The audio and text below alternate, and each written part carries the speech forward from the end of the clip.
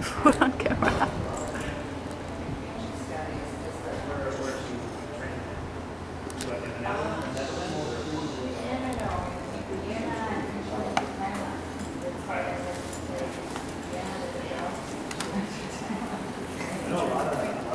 Well, this is a beautiful umbrella. This is one of those traditional Japanese.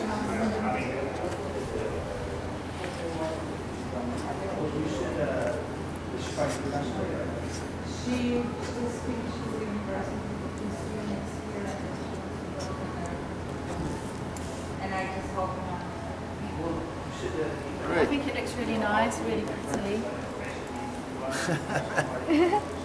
That's great. Yeah, it does. Rick, I asked everybody who was painting on that umbrella to say something personal about his painting. Would you like to do that? Oh, well, I'm just putting some peace symbols because that's what we're doing here. We came here to have a peaceful prayer ceremony for all of the dolphins that are about to die in the cove, which is right next door to this building. So yeah, I think peace symbols are most appropriate. Yeah. And you have been here many times?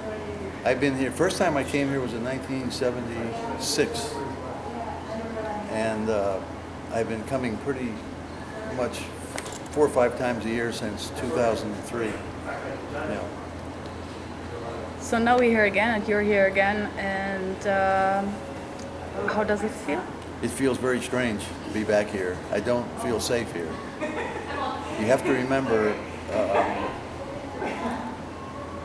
in Japan, the culture is very different in the West. And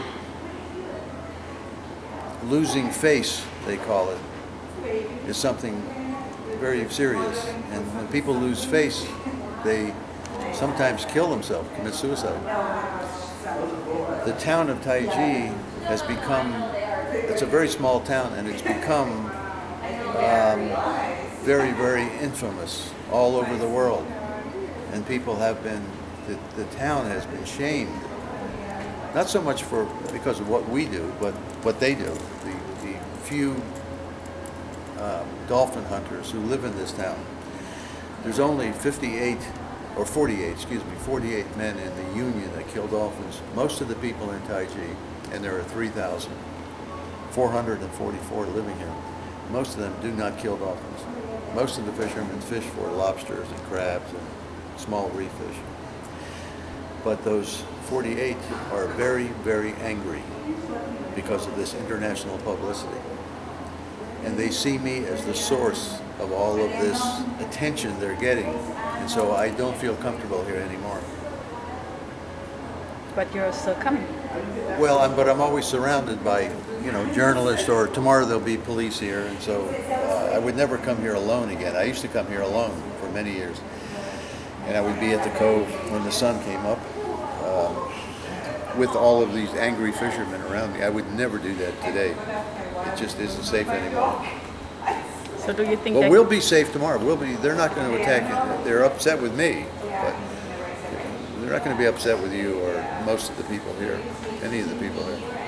Okay. And is there something you would like to tell the world about this issue?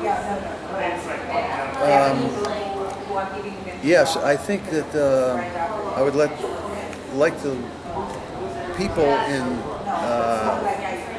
the rest of the world know that the economic underpinning of the dolphin slaughter is the trade in captive dolphins. That's where the big money is. They get as much as $154,000 for each dolphin. And so it's the traffic in captive dolphins that keeps this thing going. And we can all do something about that. And that is, don't buy a ticket for a dolphin show, whether it's at Duisburg Zoo or SeaWorld or the Taiji Whale Museum.